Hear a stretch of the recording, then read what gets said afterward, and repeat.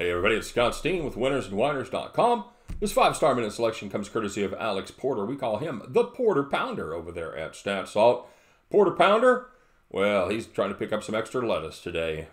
He's taking a look as the LSU Tigers travel to Nashville to take on the Vanderbilt Commodores. Vanderbilt, home dog, 24.5 points. The Porter Pounder says, I don't think LSU's defense is going to do enough to cover this inflated spread. They gave up 38 points to Texas, and Vanderbilt's passing game looked pretty good in their most recent game.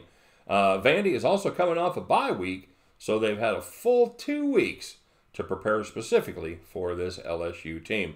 Vanderbilt has already played 2 Power 5 conference schools, including Georgia, so they are definitely battle-tested. They're also 5-1 against the spread in their last 6 conference games and can definitely keep this one relatively close. It's anchor down time in Nashville, everybody. Get yourself down on the Vanderbilt Commodores.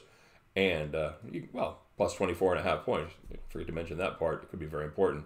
At the end of this contest, you can join the Porter Pounder as you pick up your winning tickets and head back to the window. Good luck, everybody. Please, hey, don't forget to like and subscribe, all right? We crave your approval. We'll see you on the next video.